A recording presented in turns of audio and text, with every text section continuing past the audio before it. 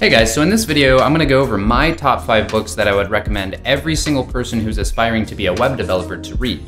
Now, the first book is actually 2 books. It's gonna be HTML and CSS and JavaScript and jQuery by John Duckett. Now, these 2 books are very beginner level books, but if you're just getting into web development, you kind of know that you want to get into web development. Maybe you've seen a couple tutorials on YouTube, but now you want to go ahead and settle down and start actually learning HTML, CSS, and JavaScript. These are the books right here for you. Now, you've probably seen these books before because they're actually very popular, and they're popular for a reason. You see, they're very visual, so as you're reading it, you'll see what the page would look like in full color and the code on the side, and it makes it way less boring when you're reading the book, especially if you're a beginner, because you don't want to feel like you're reading a college book.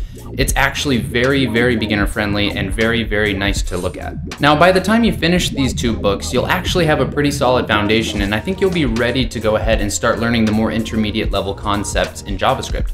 I think by the time you finish these 2 books, you'll actually be ready to start on your own solo project. Now, don't get me wrong, you're absolutely gonna need to keep Googling and keep doing more research and read the rest of the books that I've got in this video, but it's gonna be a really good start for you. The next book here is How Linux Works, and this is by Brian Ward. Now, this may not seem super intuitive, but Linux is actually extremely important if you're gonna be a web developer. See, you'll be using Linux a lot. You'll be doing things such as copying files to a remote server, starting and editing services on a remote server, editing files on a remote server, pushing files to a remote server, including deploying your app. Now, there are certain scenarios where you may never come in contact with Linux, but that's very rare. And even just knowing Bash, Mac uses Bash, so it's just really helpful as a developer to understand Bash, and it's extremely helpful to understand Linux. Now, you're not going to be a Linux master by the time you finish this book, but you'll have a really solid foundation on the operating system.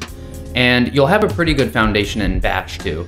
But I think the main reason that I wanted to recommend this book is because I think a lot of web developers don't understand that they probably ought to know Linux, but they really ought to. And it's kind of like everybody talks about how you need to know SQL as a developer, and I do agree you do need to know SQL, but that's something most people already know.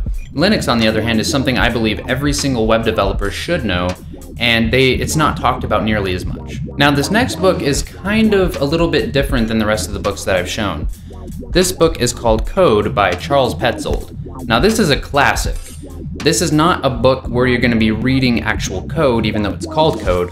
This is a book that's going to kind of go through a story. It's going to tell you a story, and through telling you this story, you're going to learn a lot about the evolution of hardware and computer systems in general. Now, the reason why I'm recommending this book is because not only is it extremely fascinating and entertaining, but also you're going to learn a lot about the actual overall architecture of what you're actually working on when you program. Okay, so this next book is Understanding ECMAScript 6 by Nicholas Zakaz, and I might be mispronouncing that last name, and I do apologize if I am. But this book is extremely, extremely good. Now, this is not for a beginner. This is for somebody who already knows how to use JavaScript and is kind of wanting to up their level and get caught up to modern JavaScript. It goes over things like arrow functions and the new JavaScript scope, like var, like it used to just be var, but now there's const and let.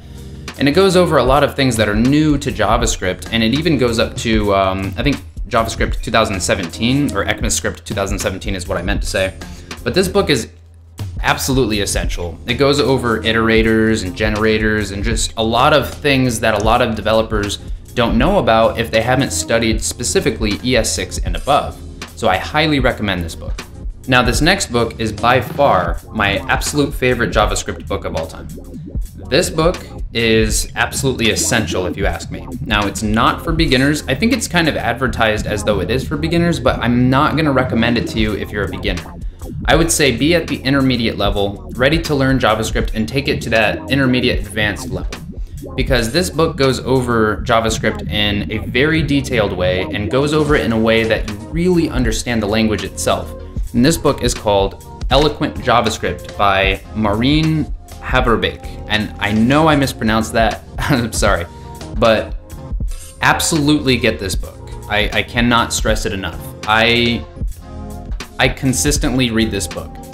I think even though I've read this book, I read it over and over again. I keep reading it in a cycle because it's that important to me. It goes over so many different topics that I think that everybody who is working in JavaScript, not all of them have a full understanding of the concepts of JavaScript. And I think that this book really goes over those details that you might be missing to kind of get you to understand what is really going on when you're programming in JavaScript, especially if you come from a background in, say, C# or something like that. And you go to JavaScript and you start programming and it looks familiar, the syntax looks familiar, but maybe certain things are really confusing to you as you're programming and you're like, why is it doing this?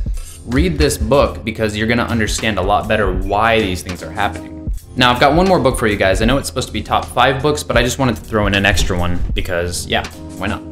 So this is Software Engineering by Rod Stevens, or I'm sorry, Beginning Software Engineering by Rod Stevens. Now, I've talked about this book in a previous video, and I wanted to talk about it again because of how important I think it is if you're trying to become a web developer. Now, if you're gonna be a web developer and you're planning to never work for a company or work with a team, maybe it's not that important, but if you're ever planning to work with a team or you're ever planning to go to a company and try to become a web developer, you really ought to read that book because it's gonna teach you a lot of the things that the team is gonna expect you to already know that has nothing to do with writing code.